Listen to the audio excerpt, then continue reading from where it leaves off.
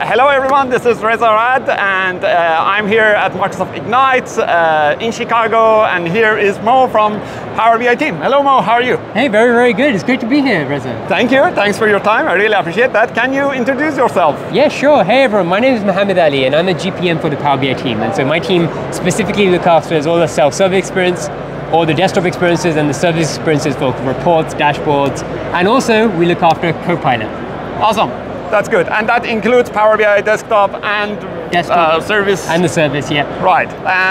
So what are the features that you are recently announced and you're excited about it? Yeah, so let me go through my top 5 items that I really enjoyed. So my first one was the community feature, dark mode. I think we did an amazing job. And we had this person that kept commenting on the blog every day, saying when is my eyes going to stop bleeding from all the light. And so that was really cool. And then we've got, I want to keep doing these community features. I really love the energy you guys give us when we release these features. Thank you.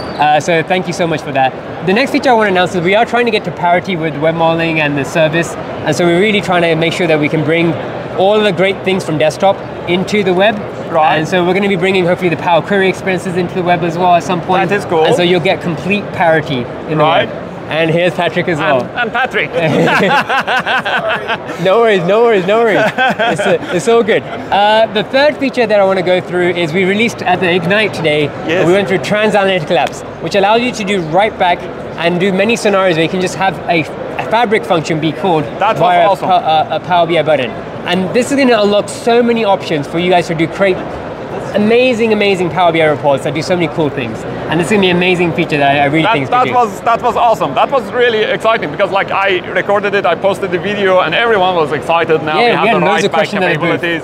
And before that we had to combine a lot of things together to bring Power Apps and combine it with a database. No more anymore. It wasn't really that intuitive. Yep, exactly. But this was really intuitive. And you did purchase separate licenses as well. Now it's all in one license. That is right. And what is the time frame for something like that? So I think about 3 to 6 months is when we're planning to release it. Right. Stay tuned.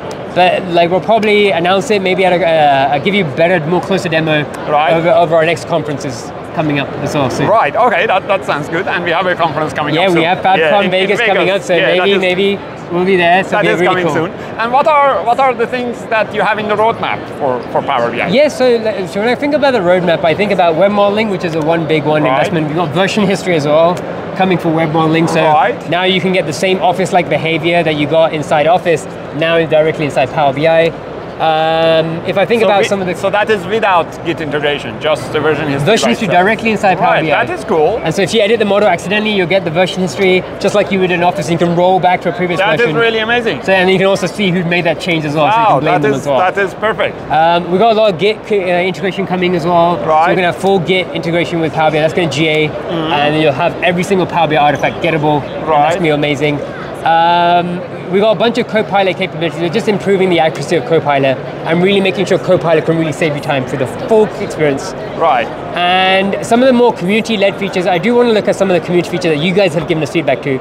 So some of the community features that I think you guys have shared with me recently is the ability to use multi-window in desktop, a feature that I want us to fund. You guys gave us feedback in the last FabCon, so I really want us to focus on that experience and bring that in. Yeah, that is going to be amazing. That means that in Power BI Desktop I can have my model view in one screen and my visualization in another screen. Absolutely. That is fantastic. And so again, these are on the top community ideas, the hot topics as you guys say. So we are reviewing these items. We look at them every month to go through them, and this was the top one that we are currently reviewing right now. So hoping we can give you some more information on that. That is cool, thank you. And the other thing is the Copilot experience that we have in the service that you can do across reports and things like that. Let's talk about that. So we got this thing called Immersive Copilot or Global Copilot on Home, and this will allow you to search through all of your experiences through the experience. And so you can ask a question and you can say, hey Copilot, help me find where this is, like my sales report. And it'll search all the things you have access to and it brings you the result directly there.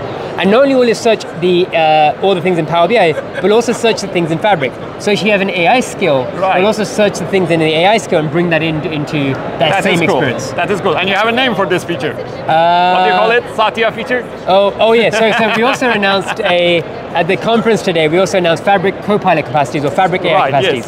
And I call this the Satya feature. And the reason why is when we were creating this feature, Satya sent us an email saying why is it when I can use Copilot on one workspace, I can't use it on the other? And the reason why he had this issue was he had one on a pro workspace and one on a premium workspace. And the premium workspace worked, but the pro workspace didn't. And so the Fabric AI capacity allows you to attach a capacity to a user. And so now wherever Satya goes, he can use Copilot. Correct. And I call this a Satya feature. Satya feature. That's a really cool feature. Yeah. Awesome. That's great. Thank you for working on all of these amazing features. What is the best place for people to get in touch with you, give you feedback? Yeah, for sure. So I would say post on the community forums, post on ideas, send us messages, send us emails. Like, we are very, very responsive. I try to be. We're also on Twitter, Reddit, Blue Sky, you name it. Some of us are also on TikTok as well. So if you want to reach out to us, we're more than available to talk to. We will love your feedback. We love to engage with you guys. And again, like, the reason why Power BI has done so well is thanks to all the community members that made it possible today. Awesome. Thank you. It was really nice meeting you. Thank you so much, and thank you for the great job you are doing. No worries. Thank you guys. Bye, everyone. Thank you.